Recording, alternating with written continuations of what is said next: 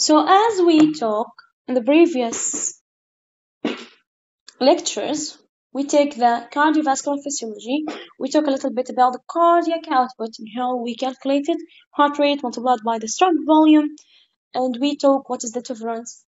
We talk about what is the difference between the cardiac output and the stroke volume as well, and the Fick principle, the mean arterial pressure, and the pulse pressure were discussed in the previous lectures.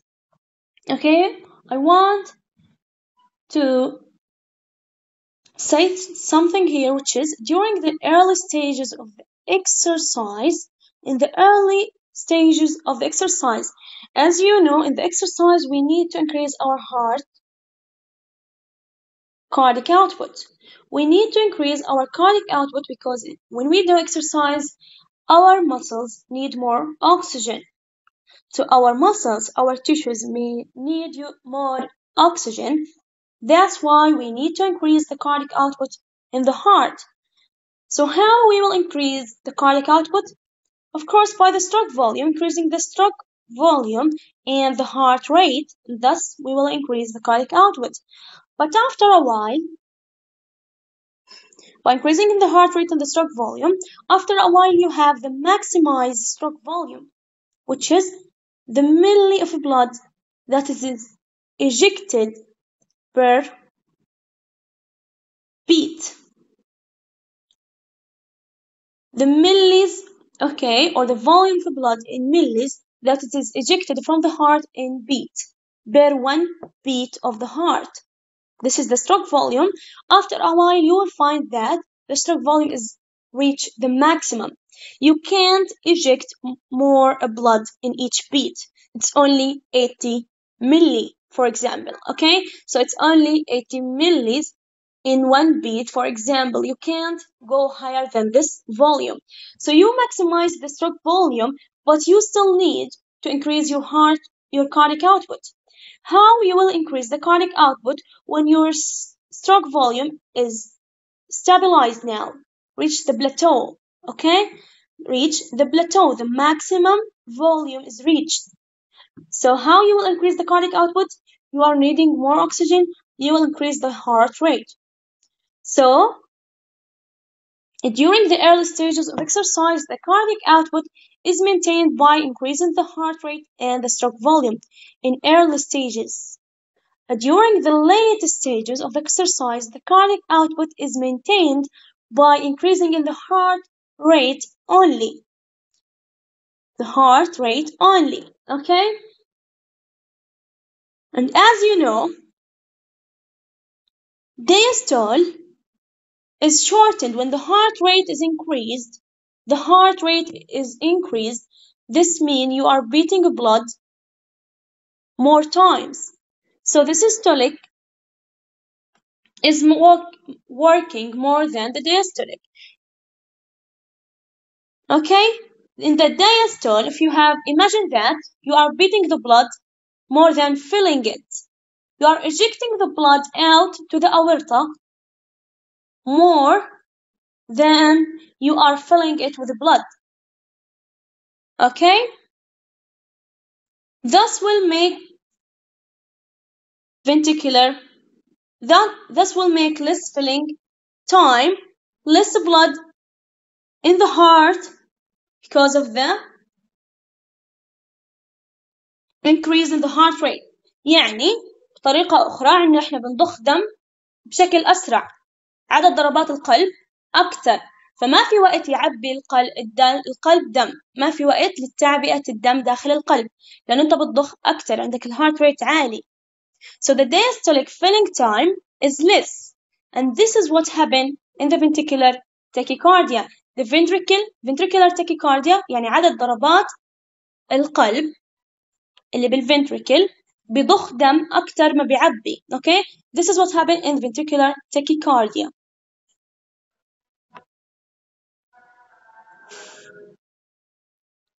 And of course, we talk about the cardiac output, stroke volume, as you know, Fick principle, intracardiac shunt, and all of this, the mean arterial pressure, the pulse pressure, and so on. And we talk about the stroke volume. What are the variables that affect the stroke volume? Okay, what are the factors that affect the stroke volume? Like the contractility, the increase in the preload affect the stroke volume. Decrease in the afterload will increase the stroke volume. If the afterload decrease, the stroke volume increase. And we talk about the contractility. What increases the contractility? What decreases the contractility? And we start talking about this one. The beta blocker, beta 1 blocker, how it is decreased the contractility. Let's see here again how the beta blocker decreases the contractility. Now, as we know here, this beta 1 receptor is needed when beta 1 receptor is activated by the norepinephrine, which is adrenaline. We have sympathetic nerve here, which give us adrenaline. Now, the adrenaline here, if it is activated, this beta 1 receptor, this beta 1 will activate the CAMB, and we need CAMB to do contraction. Let's see how. Now, beta 1 receptor activate the CAMB, it will increase the CAMB. Thus, you will have increase in the calcium. When you have increase in the calcium, you will increase the contraction. If you block this one, you give drugs like beta 1 blocker that block this one, propranolol, for example, you block beta 1 receptor, so you will decrease the contraction. This how the beta 1 blocker decreases the contraction. It will decrease the CAMB and thus decrease the calcium in the intracellularly جوا الخلية. If the calcium decrease intracellular, it will cause less contraction. Okay? This is how the beta 1 blocker action or acts. Now the contractility and the stroke volume decrease with acidosis. What does the acidosis here, how does the acidosis affect the contractility? Now acidosis هي حموضة الدم. Okay, the pH in the blood is decreased. So this is how you have acidosis. If you have acidosis, how this acidosis will affect the cardiovascular system? First, it will decrease the cardiac contractility. Okay, decrease the contractility. The acidosis will decrease the contractility. Also, it will decrease the responsiveness of the cardiovascular to the catecholamines. What we say that the catecholamines, why we need the catecholamines? Because as we say, the catecholamines, which is the norepinephrine and epinephrine, will activate the muscle and make it contract. It will make the muscle contract. How? By activating the beta 1 receptor here.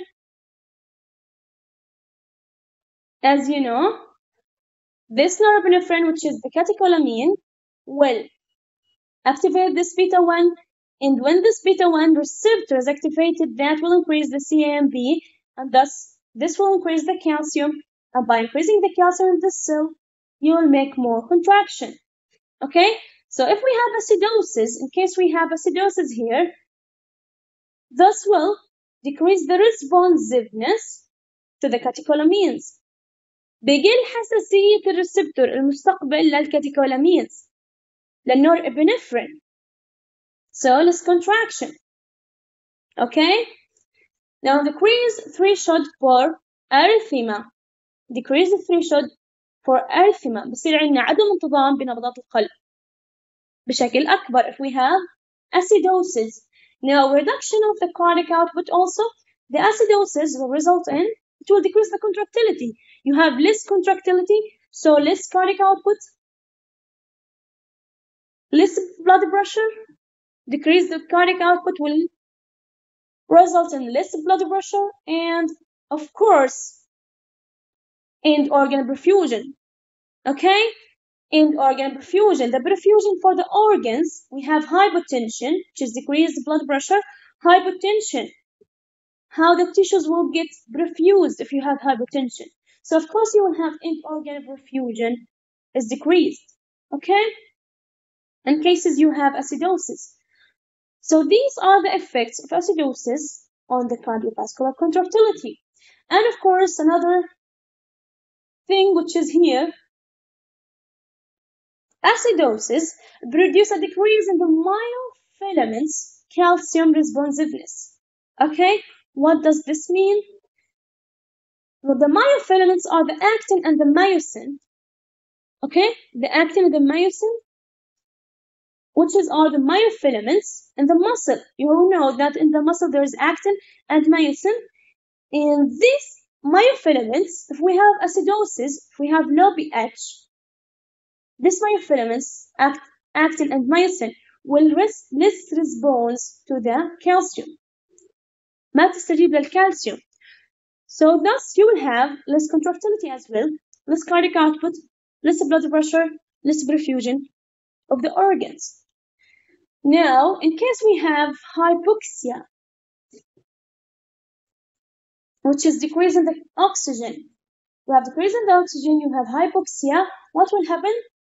Hypoxia, hypercapnia. We know that hypercapnia means increasing the CO2. Increasing the CO2, we call it hypercapnia. Okay? And hypoxia, hypo decrease. Hypoxia is decreasing the oxygen. Okay? So, in case we have hypoxia, decreasing the oxygen, and hypercapnia, increasing the CO2, you will have low oxygen, which lead to demand-supply mismatch.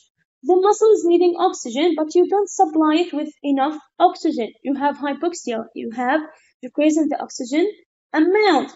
So the muscle or any tissue need oxygen, but you don't supply it. This is what we call demand-supply mismatch.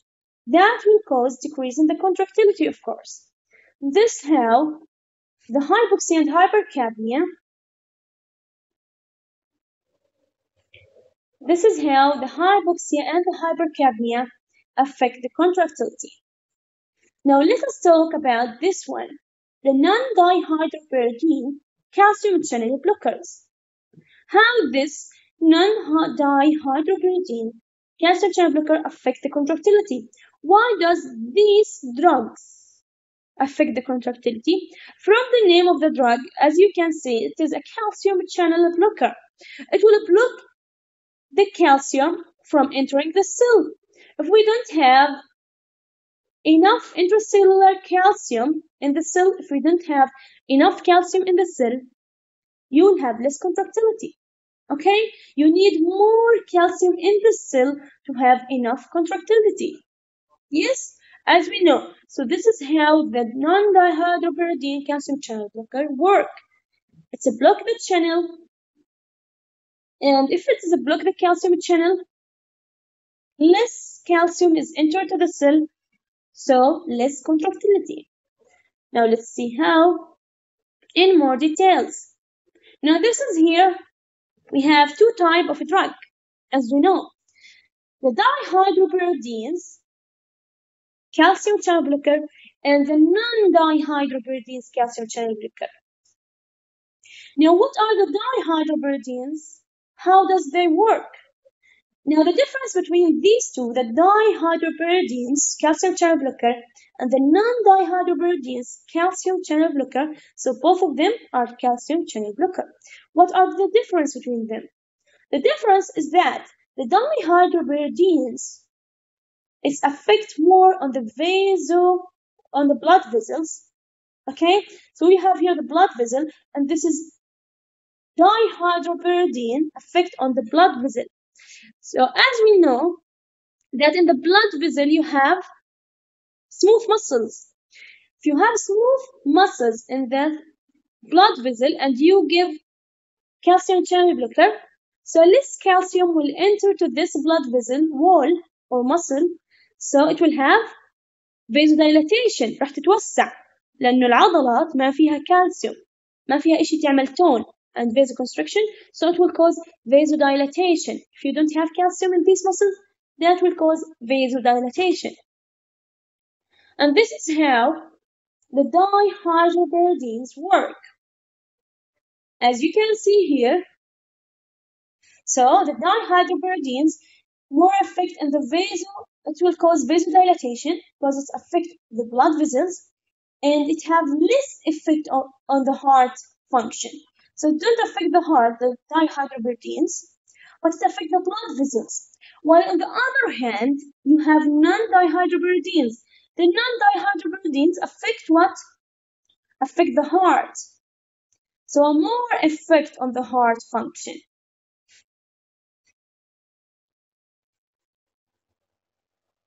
Okay, so let's see how. Now here we have the smooth muscles in the blood vessel. This is the blood vessel, the arterial blood vessel, and this is the smooth muscles.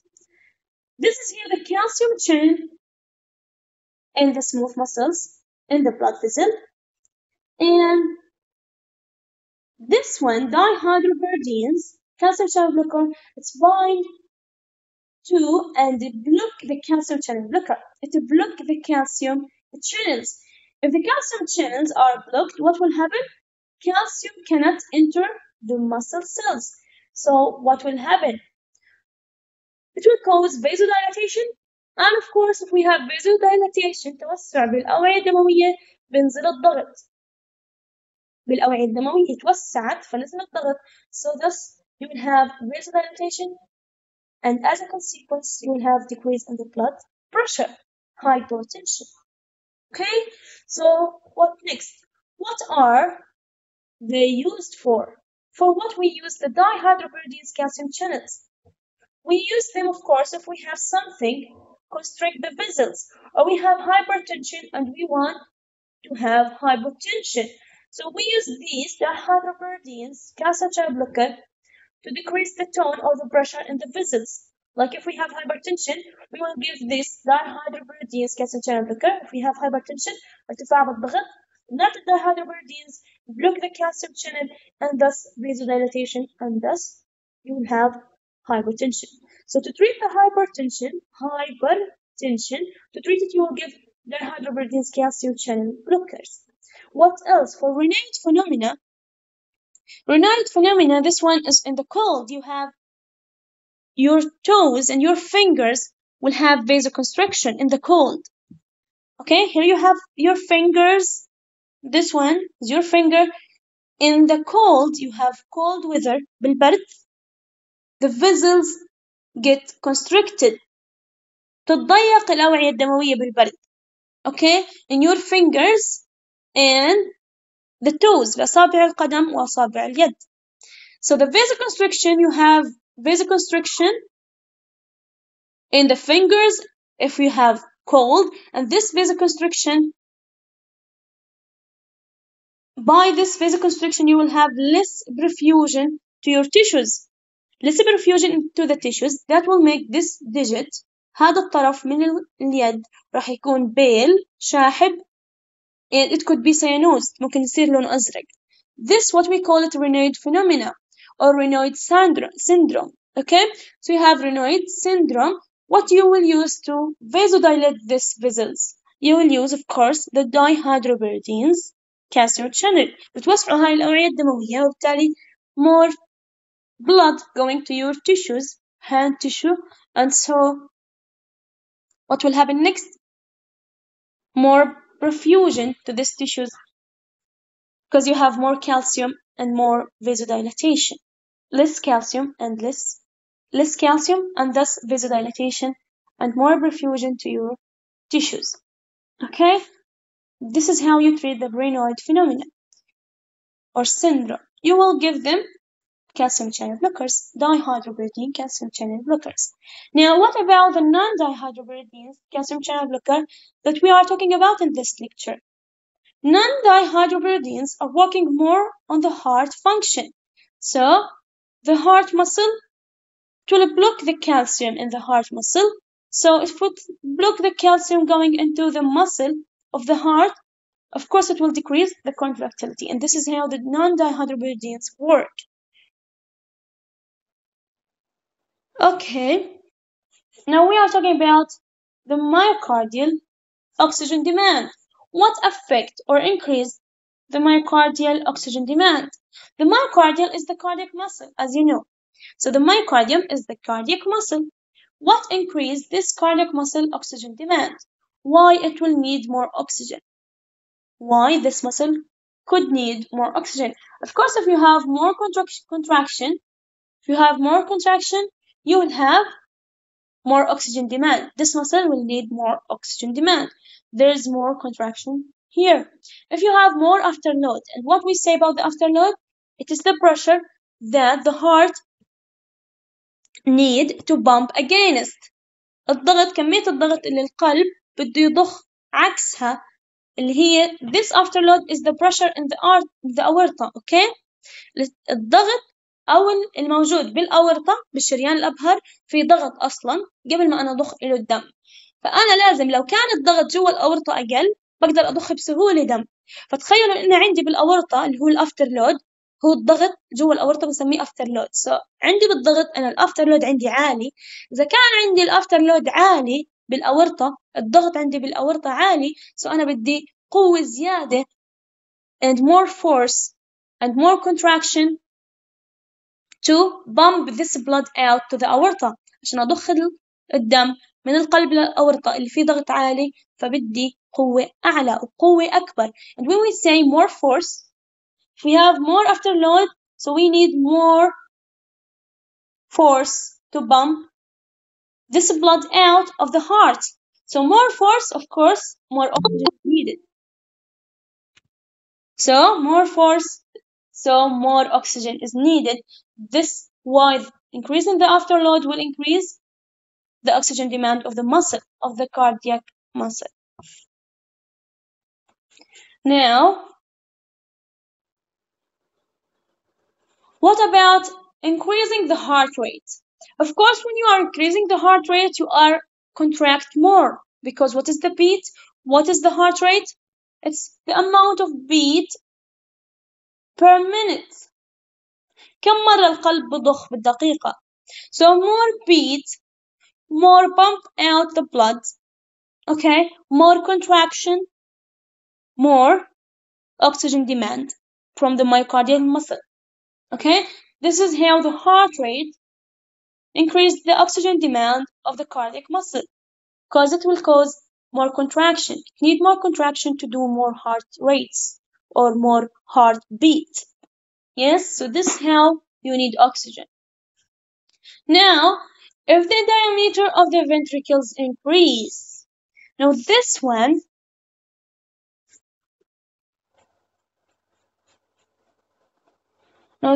here, if we have increase in the diameter of the ventricle, we have more wall tension, more tension on the muscles, so the muscles will need more oxygen. This is how I want you to understand it. Look at this one here. This one talks that more diameter of the ventricle, we have more tension. If we have more diameter, so this ventricle is expand. القطر تبع الفنتريكل بتوسع، بيكبر القطر أكبر، بيكبر أكتر وأكتر وأكتر. شو يعني القطر بيكبر؟ القطر تبع الدائرة بيكبر، أو القطر تبع الفنتريكلز بيكبر. What we understand that the ventricles expand. So more wall tension. You see here the pressure? The more it expands, the more you have the pressure on the walls. You see here the pressure on the walls? So if we have more pressure on the walls, more wall tension. If you have more tension on the walls, you need more oxygen. Okay, you have more tension on the muscles, so the muscles need more oxygen, of course. This is how the more diameter, the more volume, because the more volume will increase the diameter. If we have more volume, so we have more diameter, so more pressure in the ventricles, so more wall tension that's applied on these muscles. Okay, so you need more oxygen, of course.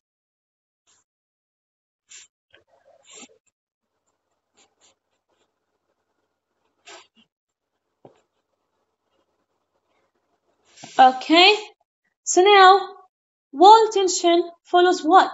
follows a law called Laplace law.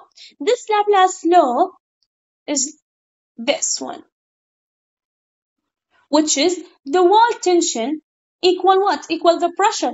The more pressure, as you see, the more wall.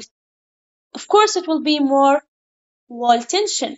More pressure, more wall tension. Look here, you have more pressure. If you have more pressure, this is the pressure here. The more pressure, more tension on the walls. The walls will have more tension. So, more oxygen is needed, as you know. Okay? This is the Laplace law. More tension, more pressure, more tension. What else? If you have the radius is increased. The ventricle get expand. So the ventricle get expand, more pressure, more radius, which is the diameter increase, it expand. So of course you will need more oxygen, and of course you will have more wall tension. Okay? More wall tension. So what about the other variables in Laplace law? Let us see what is the wall thickness. Now here if you have the wall thickness, this one, imagine that you have more muscles. If you have more muscles in this ventricular wall, so this is this thickness, this is the wall thickness. All of that is the thickness of the wall. You have more muscles, hypertrophied muscles, for example. Okay, if you have more thickness, more muscles, the tension will decrease. The tension on the wall will decrease, of course. If you have more muscle, so the tension on this wall will decrease down. So that's why it is inversely proportional for the wall tension. The thickness of the wall is inversely proportional for. So for what? This is here. If you decrease the wall thickness, you will increase the wall tension. If you increase the wall thickness, you have more muscles, thus you have more thickness in the wall. So of course you will have less tension on this wall, less pressure on this wall. Okay? So thus, this is the Laplace law. Now let us move to the next variable, which is here preload. What is the preload? The preload is approximated by ventricular and diastolic volume. And diastolic volume. This means what? After the heart is filling, the filling phase ends. When the filling phase ends, this is the preload. Okay? We can approximate how much is the preload by knowing what is the volume after the diastolic phase end, the filling phase end. What is the volume in the heart? If we know the volume of the heart after the filling phase end, so we finished filling the heart. Now we know the volume, this volume, which is the end diastolic volume. From the end diastolic volume, we can approximate and estimate how much is the preload. The preload depends on the venous tone and the circulating blood volume. Of course, you know that the preload, which is the volume or the pressure in the venous system, it will depend on what? This is in the venous system. The preload هو لما يجي القلب يعبي دم. Okay? Preload القلب جاي from the venous blood بنعبي دم. Okay? This is here the preload. The more volume, كل ما كان السائل or the blood in the veins that's coming to the heart, more blood volume in this veins, more preload we have. Okay?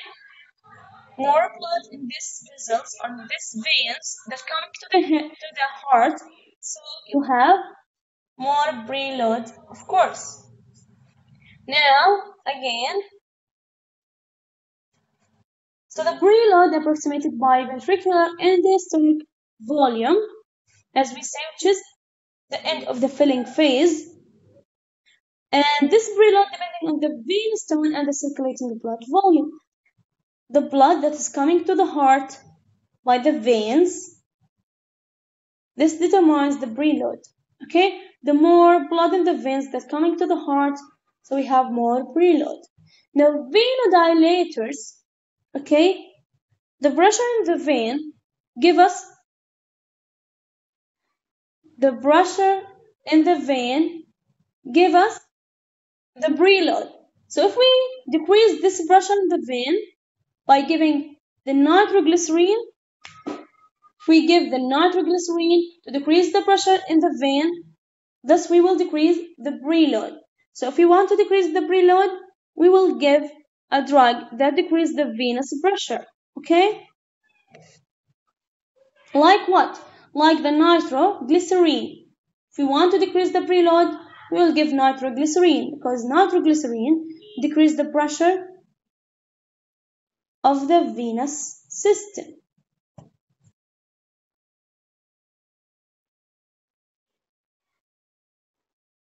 Okay, now let us take a look on the preload. Here is the preload. The volume of blood in ventricles at end of the diastolic pressure. Increase in hypervolemia, regurgitation of the cardiac valves, and the heart failure. Now again, what is the preload? After this volume, this blood that comes from the vein, fill this ventricle, okay? Fill this ventricle with, this is the preload, okay? The end diastolic volume. So the volume of blood in the ventricles at the end diastolic volume. What does this mean؟ يعني نفس كمية السائل بنحسبها بعد ما يتعبى القلب من الفينز، خلاص انتهت مرحلة التعبئة. The end of the diastole. ليش؟ تصير التعبئة بالdiastole. So the end نهاية الdiastole. This is the preload, okay? And this كمية الدم هون هو preload. Now this volume of blood increase in which cases? It will increase if we have hypervolemia. عندنا زيادة بالسائل بالدم. If we have more volume of blood, of course this will increase. More blood coming to the heart.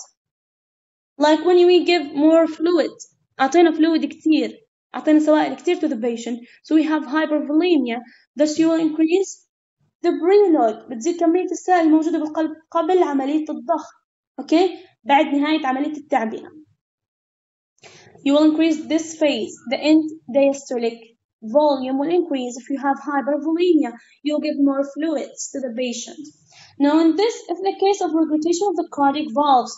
Now, the valves. Now, the aortic valve or the pulmonary valve, for example, here, you have the pulmonary valve. You give this pulmonary valve, you give it the blood, you inject the blood to it, but the valve, there's a problem in the valve, so it will return back the blood. الصمام فاتح. So بعد السيستول إذا الصمام فاتح بعد ما يقل الضغط على البلمونري راح يرجع كل الدم for the ventricle, for the right ventricle. So إذا رجع الدم اللي أنا أصلا أرسلته للبلمونري, this will increase the preload. زاد كمية السائل أو الدم داخل الventricle. More volume in the ventricle, so more preload.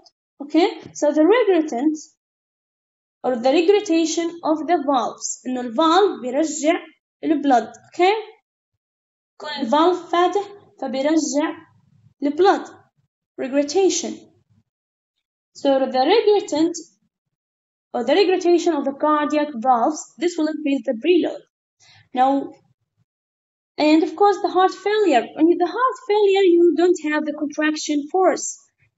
Less contraction force. انت ما عندك قوة لتضغط تنقبض العضلة وترسل كمية دم كافية، فأكثر دم بيضل داخل القلب، لأنه انت ما عندك heart failure، فشل بالقلب. فشل بالقلب less contraction force And if you have less contraction force, of course you will have less blood is ejected from the heart. So more blood stays in the heart and so in the ventricles, and so more preload, of course. So the preload increases if you have hypervolemia, regurgitation of the heart valves, and the heart failure. And the preload itself is the blood or the volume in the ventricles in the end diastolic volume after the filling phase is end. Okay, and if we want to decrease this preload, what we will give? Nitroglycerin. Okay, now the afterload here, the afterload approximated by the mean arterial pressure. Increasing the afterload will increase the pressure, will increase the wall tension per Laplace law. We know that if the pressure increases, this will increase the wall tension in the Laplace law. Here is it. You have more pressure in the ventricles, more wall tension, and thus this is how Laplace law works. Now the left ventricular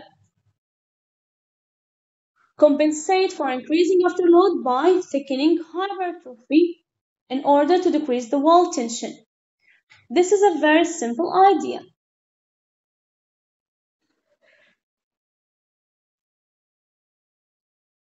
Now, as we know that the afterload is the mean arterial pressure approximated by it. We can estimate the afterload by the mean arterial pressure. Now, what is the afterload itself? We know that the afterload is the pressure in the arteries. Yes, the pressure in the artery is the afterload. Now, the mean arterial pressure, which is the average pressure in these arteries, is the same as the afterload, because we know that the afterload is the pressure in the arteries. So now the pressure in the arteries will cause what? Now you want to push the blood to a place that it is have a higher pressure, from low pressure to a higher pressure.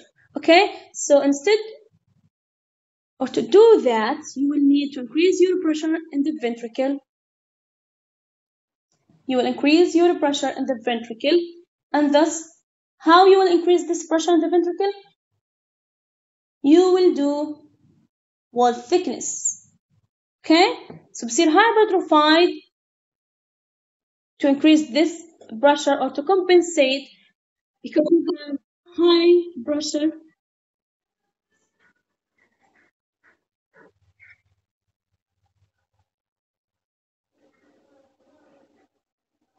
You have higher afterload, increasing the pressure in the artery, and your ventricle want to push out the blood against this artery that have high pressure.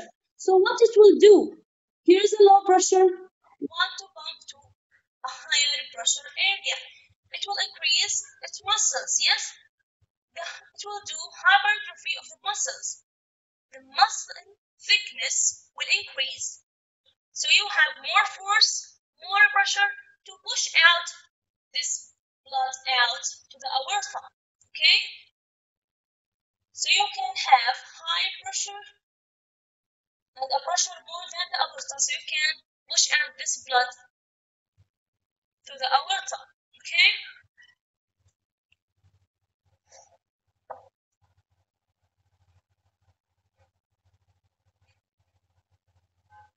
Increasing the afterload, increasing the pressure, so you have a increase in the wall tension.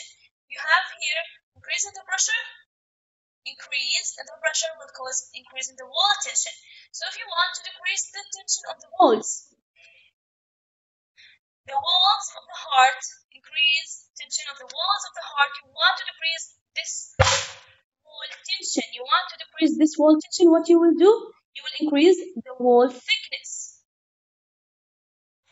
So you increase the pressure, increase the wall thickness, but because you increase the wall thickness, the wall tension will decrease. Okay? So the wall tension will decrease because you increase the thickness of the muscle. Thus you have more pressure but less tension on the walls because you have increased the thickness of the wall itself. Okay.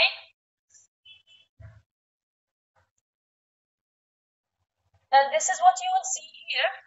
Left ventricular compensates for increase in the afterload by doing what? Thickening of hypertrophy of the muscle to decrease the wall tension, and of course you will increase the pressure. You want to increase the pressure, but at the same time you don't want to increase the tension on the walls. You don't want to increase the tension on the walls, but also you want to increase the pressure. What you will do? You will increase the muscle thickness. And this is how you increase the pressure of the ventricle and also decrease this wall tension. Okay? So now the vasodilators, you want to decrease this afterload, which is the pressure in the artery. You will give vasodilators, which will make dilatation in the vessels in the arteries, dilatation in the arteries, so you will decrease the afterload. كل ما توسع الفيزل قل الضغط جواه، صح؟ كل ما توسع الوعاء الدموي أو الشريان بقل الضغط داخل هذا الشريان، وبالتالي بيقل عندنا الافterload, which is the pressure in this artery. بقل. So if we want to decrease this afterload, what we will give? Vasodilators. Like what? Hydralazine. The hydralazine, you have 2A here, so you can know that this is for the artery, decreasing the artery pressure. So you have here hydralazine decreases the afterload by decreasing the pressure in the artery or the blood vessels. Okay, so you have here hydralazine to decrease the afterload, and ACE inhibitors and ARBs decrease both the preload and the afterload. Now, why the ACE inhibitors and the ARBs decrease both the preload and the afterload? What we mean by that? It decreases the volume in the veins، بتقلل كمية السائل الموجود بالوريد بالأوردة، وبالتالي بتقلل البريلود اللي هو الضغط داخل الفينز. الضغط داخل الوريد حكينا إنه هو البريلود، تمام؟ هو نفسه كمية السائل اللي هتدخل داخل الفنتريكلز in the end diastolic volume. So كيف بدنا نقلل البريلود والآفترلود معا؟ والآفترلود يعني كمان الضغط الموجود بالشريان، كيف بدنا نقلله؟ بنقلل السوائل. فإذا قللنا السوائل أكيد الضغط اللي جوا الوريد كمان حيقل، واللي جوا الآفترلود اللي هو اللي جوا الشريان حيقل. إذا قللنا السوائل بالشريان وبالوريد شو راح يصير؟ بقل عند الاثنين afterload and the preload. Okay, so by using what? By using the ACE inhibitors and the ARBs. Now let us talk a little bit about the ARBs and the ACE inhibitors. Now the ACE inhibitors promote the salt excretion by augmenting the renal blood flow and by reducing the production of aldosterone and antidiuretic hormone. What we mean by that? Now, of course, the ACE inhibitors, what they do? Promote the salt excretion. Salt excretion. Salt يعني ملح, sodium. Excretion out of the body. Excretion. إخراج هذا الصوديوم من الجسم. Okay? عن طريق الكلى. The kidney. By the kidney. Okay? So if we know all that if we have get rid of the sodium, also we are get rid of the water. Okay? So excretion of the sodium and of course excretion of the water. So more volume is getting out of the body, decrease the afterload and decrease also the preload. Okay?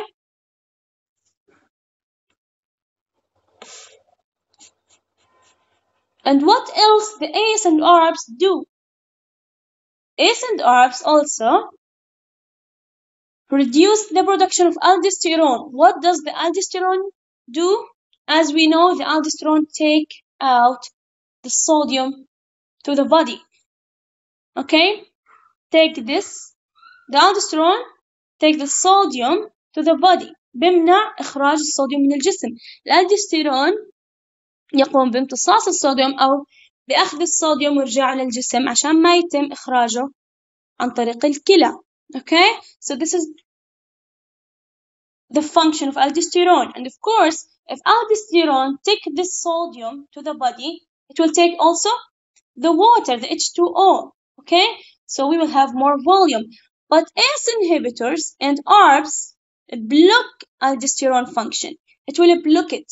So you will have less sodium, less water. And the same for antidiuretic hormone. Antidiuretic, when you do diuresis, okay?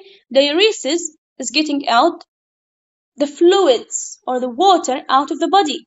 Now, if you use or you are inhibiting the antidiuretics, so you are doing diuresis. Okay? الانتيديوريتك بمنع خروج السوائل من الجسم، اسمه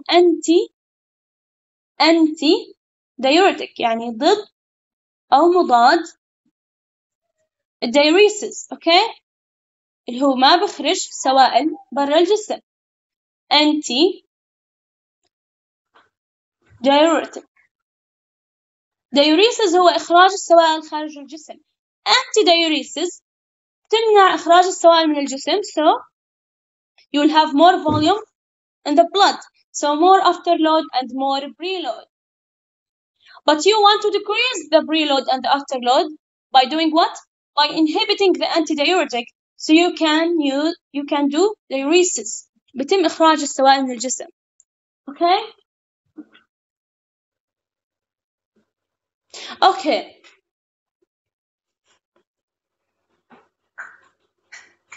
Now, if we have chronic hypertension,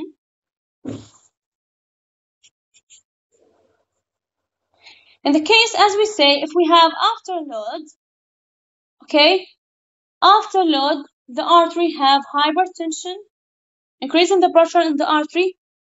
The artery have hypertension, increasing the pressure in the arteries. This is why the afterload is high. So as we say that the cardiac muscle will thicken. Yes, you will have thickening of the cardiac muscle, the cardiac hypertrophy. If you have cardiac hypertrophy, so what you will have, if you have chronic hypertension, دائما عندي ضغط مرتفع داخل الشريان، دائما عندي ضغط مرتفع داخل الشريان. Always I have afterload is high. Afterload always is high. What the cardiac muscle will do? It will hypertrophied. So you will have left ventricular hypertrophy. عشان تقدر الكاردياك muscle تتغلب, okay, and to push out the blood instead of عشان تضغط أو تخرج الدم مع وجود هذا البريشر العالي بالارتريز. How it will do this؟ كيف بدها تزيد قوتها الكاردياك muscle عشان تحصل على قوة أكبر، على بريشر أعلى، عشان تضخ الدم برغم وجود this high afterload. It will increase the muscle thickness. So thus you will have إذا كان عندنا chronic hypertension you will have left ventricular hypertrophy. عندنا دائما ضغط مرتفع وبالتالي القلب مو قادر يضخ الدم في هذا الشريان لأنه دائما ضغطه مرتفع، وبالتالي بكبر حجم العضلة cardiac hypertrophy in the left ventricle بالبطين الأيسر بيزيد حجم العضلة عشان يكون عنده قوة كافية ليضخ هذا الدم في مقابل هذا الضغط المرتفع في الشريان. Okay? This why if you have chronic hypertension, which is the same as increase in the mean arterial cardiac pressure or mean arterial pressure, this will cause left ventricular hypertrophy. Now the last thing here, what is the ejection fraction? The ejection fraction نسبة الإجكشن. شو يعني ejection؟ ضخ الدم. نسبة ضخ الدم من الدم كله. Okay? So how you will understand this؟ أنا عندي مثلا كمية سائل محددة بالقلب in the ventricle. كم ضخيت أنا؟ باخد النسبة. This is the ejection fraction. قد إيه مثلا عندي سائل أنا ضخيته مثلا 60 على قد إيه أصلا كان داخل الفنتريكل. فهاي النسبة قد إيه أصلا تعبى الفنتريكل هي هاي ejection fraction. ejection نسبة الضخ. شو هي نسبة الضخ؟ السائل أو كمية البلد اللي أنا ضخيته على أصلا قد إيه كان موجود blood in the ventricle. Now this is here in other words, which is the ejection fraction is the stroke volume. احنا حكينا قبل إن stroke volume هو the milliliters or the volume of blood ejected in each beat. كمية السائل أو كمية البلد اللي بيتم ضخه في كل ضربة للقلب في كل contraction of the heart. Okay. So the stroke volume حكينا إنه هو ملي اللي هو السائل حجم السائل over the beat. How much milli I have in each beat. This is the stroke volume, which is the same as if I eject 60 milli. Okay, this is what I ejected, and this is the stroke volume over what? What is the all volume in the heart before ejection؟ قد إيه أصلا كان السائل، قد إيه كان البلد قبل ما أعمل ضخ للدم. تمام؟ فكمية السائل أو كمية البلد اللي أنا أصلا ضخيته بالضربة الواحدة للقلب قد إيه ضخيت؟ ضخيت مثلا 60 ملي. طب أصلا قد إيه كان بالقلب قبلها؟ اللي هو end diastolic volume. شو ال end diastolic volume؟ نهاية مرحلة التعبئة. أكيد نهاية مرحلة التعبئة هي كل السائل اللي كان بالفنتريكل. عبيت أنا خلاص. تمام؟ اعتبروا إنه هاي 100. فأنا قد إيه ضخيت 50 على 100 قد إيه تطلع النسبة؟ 50%. Okay. The normal ejection fraction is more than 55. It should be more than 55. Okay.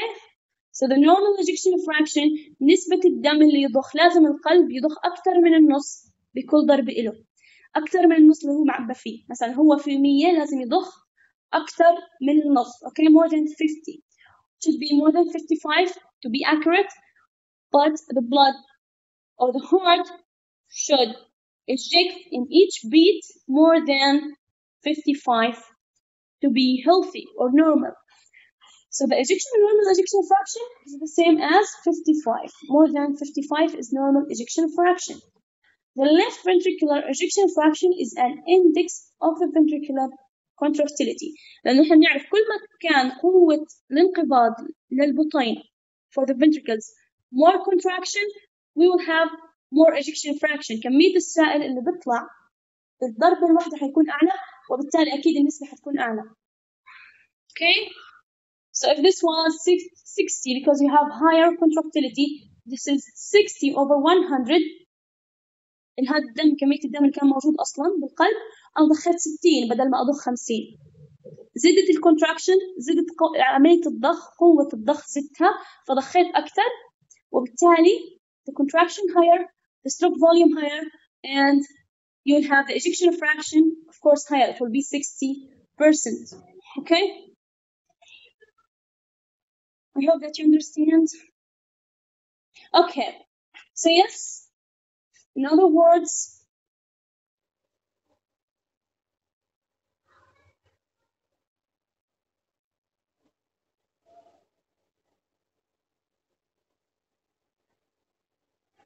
now stroke volume over the end diastolic volume equal, which is the end diastolic minus the end systolic. After I finish the systole, how it was? It was 100, and after I eject the blood, it will become 40. So how much I eject? What is the stroke volume? 60.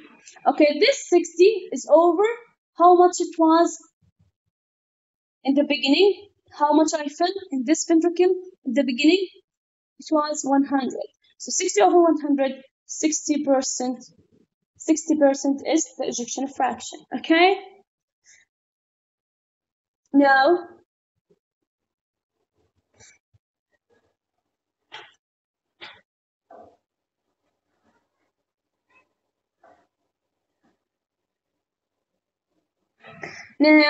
decreasing the ejection fraction, it will decrease if we have systolic heart failure. You know this. If you have systolic heart failure, this means you have less contraction. Okay, systolic heart failure معناها less contraction of the muscles. If you have less contraction of the muscles, you'll have the ejection fraction less. Why? Because the stroke volume is less. The amount of the blood that's ejected per minute, per one beat is low because you don't contract very well. Okay, you don't contract very well, so there's no enough blood getting out of the heart. So less ejection fraction. نسبة الدم اللي تم ضخه قليلة. ليش؟ لأنك عندك systolic heart failure. systolic heart failure شو معناها؟ انقباض أقل. انقباض أقل أكيد كمية الدم اللي حتطلع من القلب أقل. Okay? This is what we mean if we have ejection fraction low in the systolic heart failure. Now, ejection fraction is normal in the diastolic heart failure. Okay.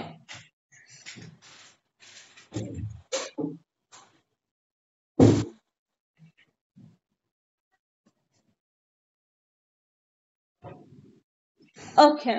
Now, ejection fraction is normal in the diastolic heart failure. Why? Because imagine that you have diastolic heart failure. You don't fill this heart in a appropriate way. ما ملأته أصلا أنا بالشكل الصحيح، فأنا قد إيه ملأته؟ بدل ما أملأه 100 بالشكل الطبيعي بملأه كم؟ بملأه 50. طب أنا عندي نفس قوة الضغط، نفس قوة الضخ لما أعمل contraction is the same force of contraction. الكونتراكشن ما تأثر عندي، فأنا قد إيه راح أضخ؟ هضخ مثلا نص الكمية، هضخ 25. فإيماجن ذات 25 على 50 كم هتطلع؟ 50%. مع إنه كمية السائل أصلا قليلة، لأنه كمية السائل قليلة فإن diastolic heart failure is affected.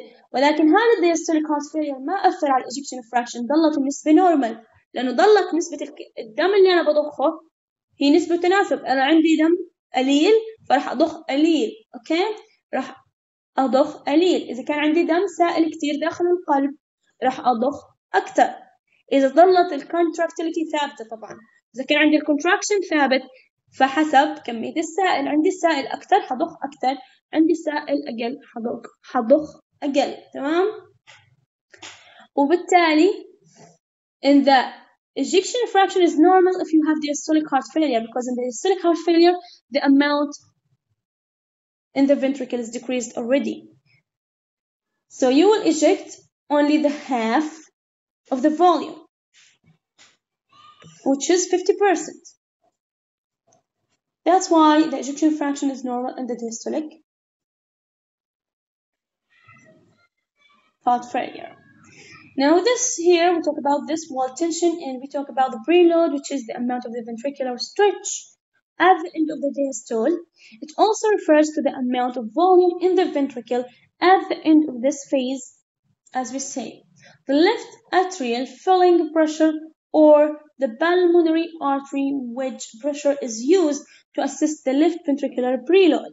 هكذا left ventricular preload ونفس كمية السائل أو البلاد اللي حيدخل على left ventricle. Yes. كمية السائل اللي حيدخل على left ventricle من وين ممكن نقيسها؟ From the left atrium filling pressure، لأنه قد ما يتعبى الأتريا the more the atria، نفس الأذين قد إيه بتعبى الأذين ونفس كمية السائل اللي بتعبى منها الأذين حينزلها وين؟ على left ventricle. فأنا لو بدي أعرف قد إيه عندي البريلود بالليفت فنتريكل، كمية السائل اللي هتكون بالليفت فنتريكل قبل عملية الضخ، بقدر أقيسها من وين؟ من الليفت أتريوم بريشر، من الأذين الأيسر، لأنه هي نفسها كمية السائل أو كمية البلد اللي موجودة بالأذين الأيسر راح تنزل على البطين الأيسر. أنا بقدر أقيسها من هون قد إيه عندي بلد وأعرف قد إيه عندي بريلود from the left atrium. Okay, now or from the pulmonary artery wedge pressure، لأنه كمية السائل أصلا اللي رايح للرئة وراجع للقلب هو نفسه كمية السائل اللي أنا حنزله أو كمية البلد نفسه اللي حنزله على الليفت فنتريكل، وبالتالي أنا بقدر أقيسها من البلمونري artery. البلمونري artery اللي هو البلمونري الارتري اللي رايح على البلمونري اللي طالع من الرايت فنتريكل. اوكي، كمية السائل اللي طلعت من الرايت فنتريكل رايحة للبلمونري هي نفس الكمية اللي حترجع للقلب وبعدين تنزل للليفت ventricle. So أنا بقدر أعرف the preload of the left ventricle by measuring the left atrial filling pressure or also from the pulmonary artery wedge pressure. Is used to assess the left ventricular preload, as we say. The right atrial pressure is used to assess the right ventricular preload. And as we know this one, we can guess that if we measure the pressure in the left or the right atrium، إذا أنا قست البريشر أو كمية السائل الموجود داخل الأذين الأيمن، بقدر أعرف قد إيه البريلود، لأنه هو نفسه كمية السائل اللي حتنزل تحت على الرايت ventricle. فأنا بقدر أعرف the preload of the right ventricle by measuring the pressure and the volume in the right atrium. Okay? This is what this slide is about. Now, this is here talking about the Frank-Starling law.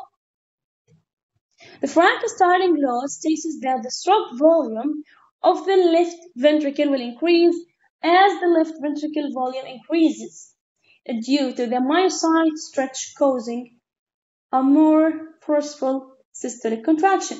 What does this mean? Now this one here, Frank-Starling law, is you have here the stroke volume and you have here the ventricular and the systolic volume, which is the preload.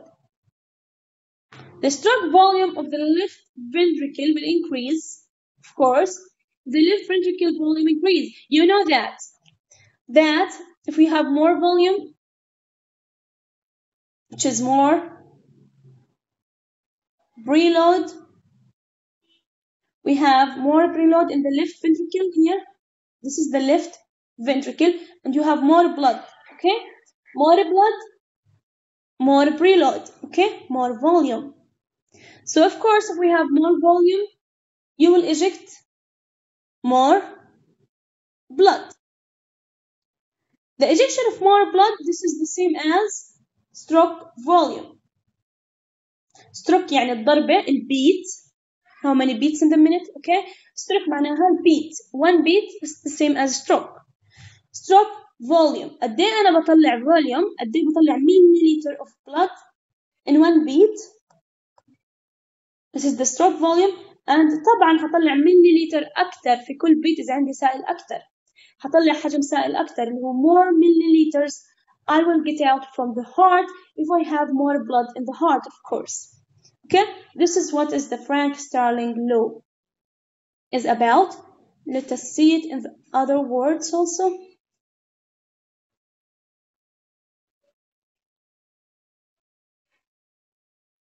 As you can see here, this is the ventricular and diastolic volume.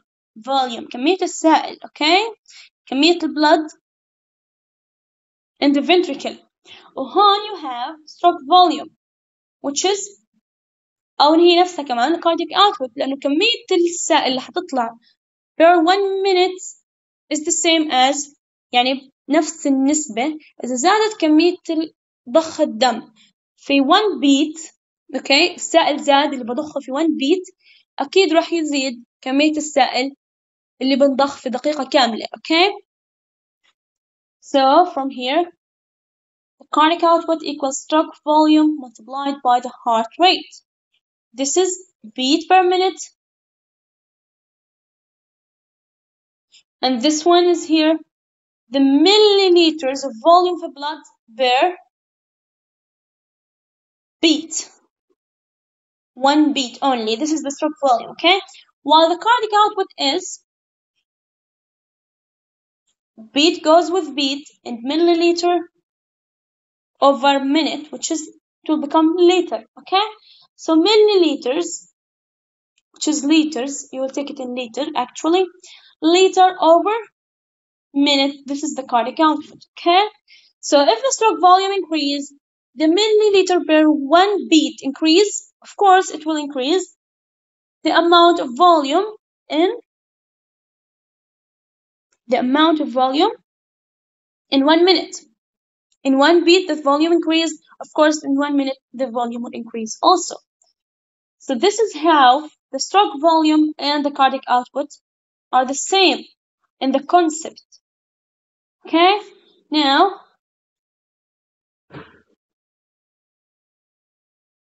you have here the ventricular and diastolic volume. This is the volume. And this is the stroke volume or cardiac output. If the volume increase, this is the normal one. As the volume increase, the stroke volume increase or the cardiac output increase.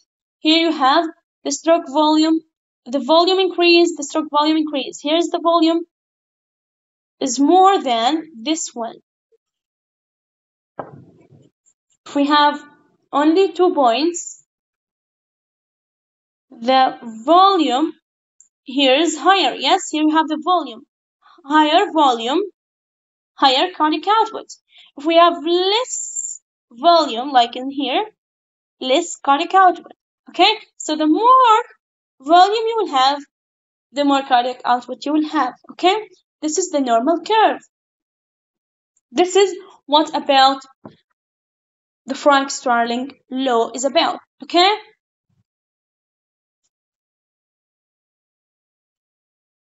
now let us see if we have force of contraction is proportional, as we say, to the end diastolic length of cardiac muscle fiber. What we mean by the force of contraction is proportional فيها علاقة طردية مع ال end diastolic length of cardiac muscle fiber. كل أكيد ما زادت طول المسل تبعت الفنتركل لأنها تعبت أكتر، صار عليها تنشن أكتر، فزاد طولها، طول العضلة. فأكيد لما تيجي تعمل contraction مستعدة هي تعمل contraction، طول زاد طولها كتير. Okay? So when it will contract with more force. That's why كل ما زاد الفوليوم زاد المسل fiber length. That's why when it will contract in more force. Okay? Force of contraction is proportional to the end diastolic length of the cardiac muscle fiber, which is the same as the preload. More preload, more force of contraction. More volume, more force of contraction. If we have more force of contraction, of course you will have more stroke volume and more cardiac output because you have more volume of blood in 1 minute. Now, increasing the contractility with catecholamines like norepinephrine, adrenaline, and positive inotropes like digoxin, we talk about this one. Now, if we have digoxin as where here, if you have catecholamines, adrenaline increase in the exercise, you have the adrenaline increase in the exercise. So what will happen? Look here, you have more contraction force, more contractility, thus you will increase the stroke volume, the cardiac output is increasing. You have here in the exercise, you have adrenaline, more adrenaline, you will increase the cardiac output. Okay? Here's the normal one, here's the one with exercise or catecholamines and so on. Now, if you give the positive inotropes, the digoxin, look here about the difference between these two. This one with heart failure, you look to this one with heart failure, the patient with heart failure can't contract well، ما بيقدر يضخ أو ينقبض عضلات قلبه منيح لأنه عنده فشل قلبي. فعضلات القلب for any reason it can't contract well، ما بتقدر تنقبض منيح. إذا ما بتقدر تنقبض ما بتضخ دم أصلا برا. If it can't eject the blood out of the heart, so you have more volume. الناس اللي عندهم فشل قلبي عندهم blood أكثر بتجمع جوا القلب لأنه مو قادر يضخه برا. So this you will have in the heart failure, you have more volume. This is here the start of the beginning of the first or the normal people.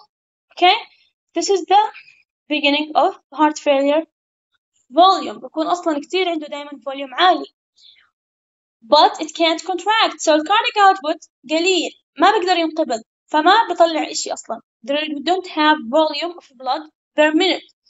Okay? It's less than the normal people. The volume of blood per minute is decreased, which is the cardiac output. Okay? يكون أقل من the normal patient. In the normal patient, you have this. Cardiac output is high. Okay? While the heart failure, look at here, the cardiac output and the stroke volume decreases because there's no good contractility. But look here, if I give this heart failure patient, I give him digoxin, which is inotropic positive.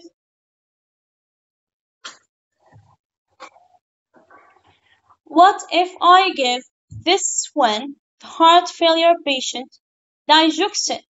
What is the digoxin? It's a drug. This digoxin increase the contractility of the heart muscle. When you say increase the contractility, we mean positive inotropic. It's the same, okay? Positive inotropic increase the contractility. If we say negative inotropic, it decreases the contractility, okay? Negative inotropic effect decrease the contractility. If we say positive, it will increase the contractility, which is digoxin. One example of the positive inotropic drugs are the digoxin, increase the contractility of the heart. So here we have one person with heart failure. He can't contract well. Contractility is decreased here. Okay? So I give him digoxin, which is a drug, to increase the contractility. I increase the contractility by using digoxin in a heart failure patient.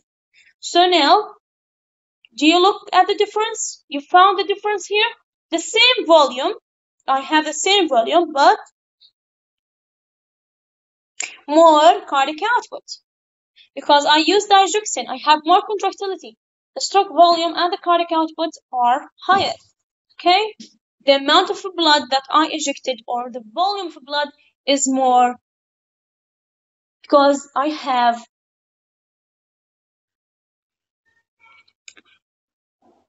more contractility. Now,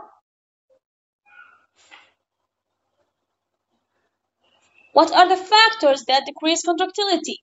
What happens if the contractility decreased? Now we have decrease in the contractility with loss of myocardium, like my MI here, احتشاء القلب, okay? أو الجلطة القلبية. So what happens in this one? You don't have good perfusion to the muscle, the cardiac muscle or the myocardium. You don't have good perfusion. This muscle will die, and this is how you will have MI. So the muscle die, of course, less contraction, yeah? The muscle die, less contraction. This is what happens in the MI patients, the myocardium infarction patients. And of course, if you use beta blocker, as we say that we talk about this beta blocker, beta 1 blocker, because it decreases the CAMB and decreases the calcium in the cell. Yeah? And decrease the catecholamines responsiveness on the beta 1 receptor. So the contractility will decrease. So the contraction will decrease either by the myocardial infarction, the death of the myocardium, or by the beta blocker usage. Okay? And also, as we say, the non-dihydropyridines calcium. Of course, the non-dihydropyridines calcium will decrease as we take that the calcium in the cardiac muscle is important for the contraction. If I block this calcium, I prevent it from entering the intracellular myocardium, this will decrease the contraction. So if I use the dihydropyridine calcium channel blocker, I prevent the calcium from entering the intracellular compartment and thus decrease the contractility as we just say a little minute before. Now, the last thing here, we have dilated cardiomyopathy. Dilated cardiomyopathy you will have more volume. Okay? It's like the diastolic heart failure. And the dilated cardiomyopathy is different from increasing the muscle thickness. Okay, you have dilated cardiomyopathy, the muscles are weakened and thus decrease the contractility. Okay, I hope that you enjoy with us today. See you tomorrow. I hope that you understand. See you tomorrow. Next time. Thank you all.